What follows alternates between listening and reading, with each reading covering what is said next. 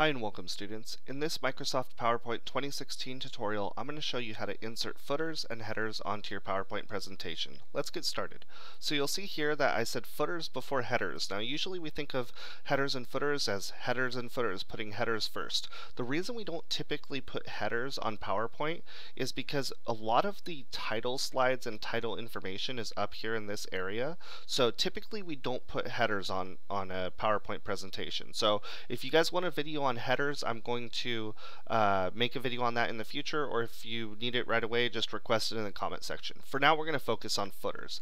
And so to put in a footer onto PowerPoint, all you have to do is go to the Insert tab, and then you go over here to the text group, and then you click on header and footer. Now I'm going to go over some of the options that you have when you actually choose this link, but this is the content that appears at the very bottom of the page right down here in the footer section. Alright, so I click on header and footer, and then the first thing that we need to notice is that there's two tabs up at the top. There's one that says slide, and there's one that says notes and handouts. The one that says slide means that the footer will actually appear on the slide even while you're giving a presentation.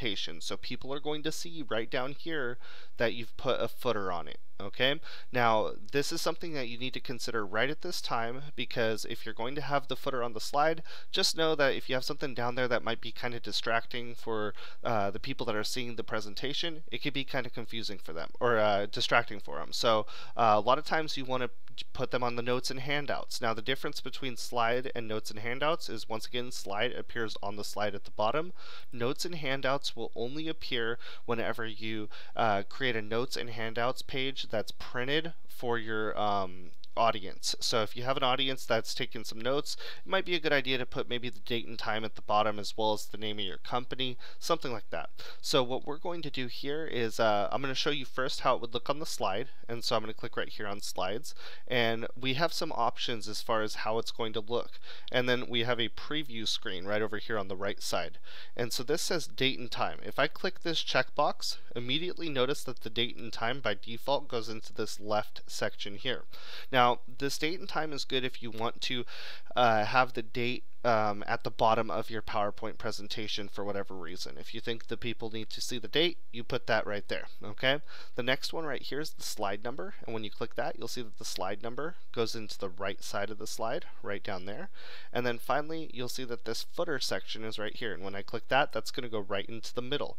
And this part here is interesting because when you click it, you actually have to type in what you want to be there. I'm going to type the name of the company, Avid Vintage. Okay, and then you have one more option down here at the bottom.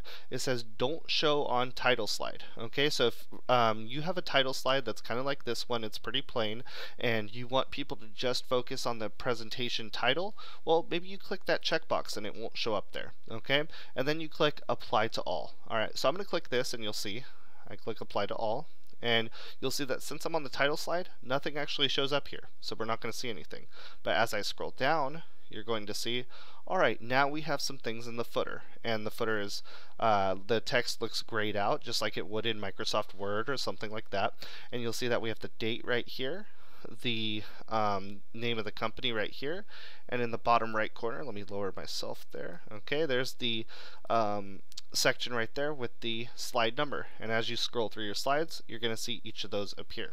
Alright, so that looks fine, but what we're going to do now is kind of maybe edit our options a little bit to see how it would look when we print it out. So first we're going to take a look at how it's printed. If I go to File and I go to Print, you're going to see how this would look. Okay, there's page 1, there's page 2, and so on. Okay, and so that's how it would look when it's printed. And what happens if I switch maybe up how these slides are printed? If you see right here, I have currently full page slide selected. What if I choose maybe a notes page? How's that going to look? Notice on the notes page here, I do have a footer. It's currently set to the page number only, and the footer actually does appear in this section here. Let's look at some differences now.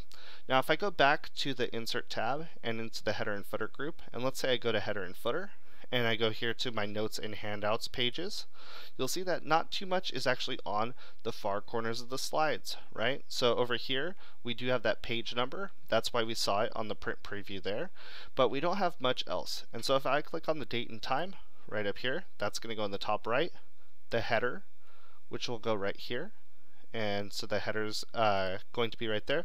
Maybe if I could fill something in here, I'm just going to type in my name here.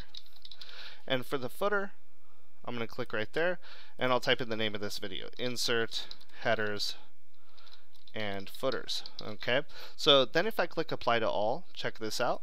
I click Apply to All, you're not going to notice any changes on the slides. That's because, again, we did not make the changes to the slides, we made the changes to the notes and handouts. So what that means is if I go to File, and I go to Print, and I change this to Notes Pages, you're going to notice those four changes that I made. There's my name, there is the date, there's the details, and there's the page number.